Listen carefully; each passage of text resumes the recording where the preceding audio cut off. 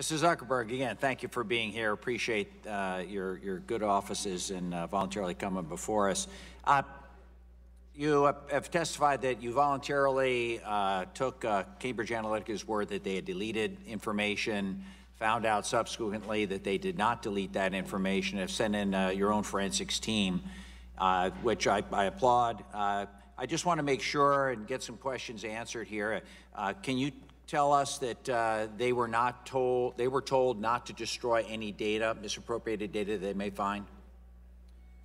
Congressman, so you're right that in 2015, when we found out that the app developer Alexander Kogan had sold data to Cambridge Analytica, we reached out to them. At that point, we demanded that they delete all the data that they had. They told us at that point that they had done that. And then a month ago, we heard a new report that said that, that they actually hadn't done that.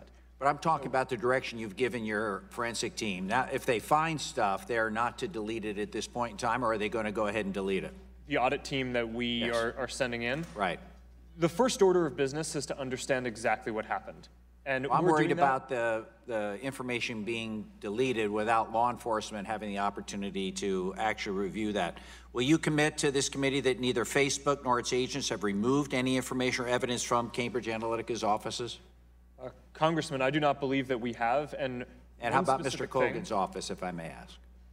One specific point on this is that our audit of Cambridge Analytica, we've paused that in order to cede to the UK government, which is conducting its own government audit, which of course, an investigation, which of course takes precedence. With all due respect, what I'm getting at is I'd like to have the information available for the UK or US law enforcement officials, and I did not hear you commit to that. Will you commit to the committee that Facebook has not destroyed any data or records that may be relevant to any federal, state, or international law enforcement investigation?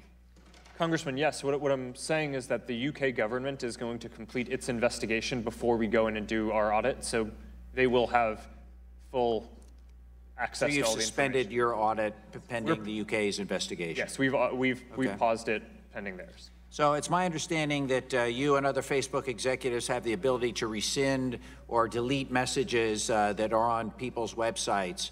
To be clear, I just want to make sure that if that is indeed the case, that after you've deleted that information, that somehow law enforcement, particularly relevant to this case, would still have access to those messages.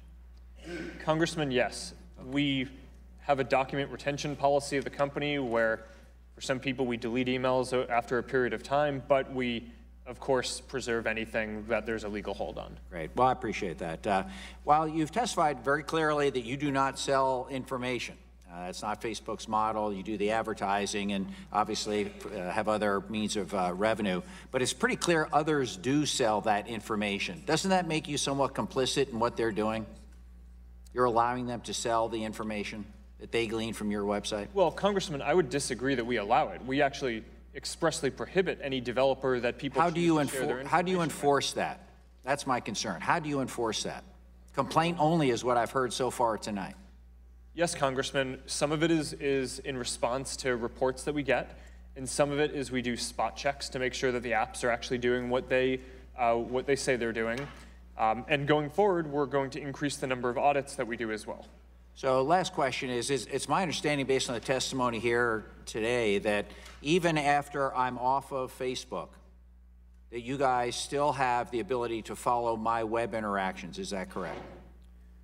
Congressman, I've logged out of Facebook. Do you still have the ability to follow my interactions on the web?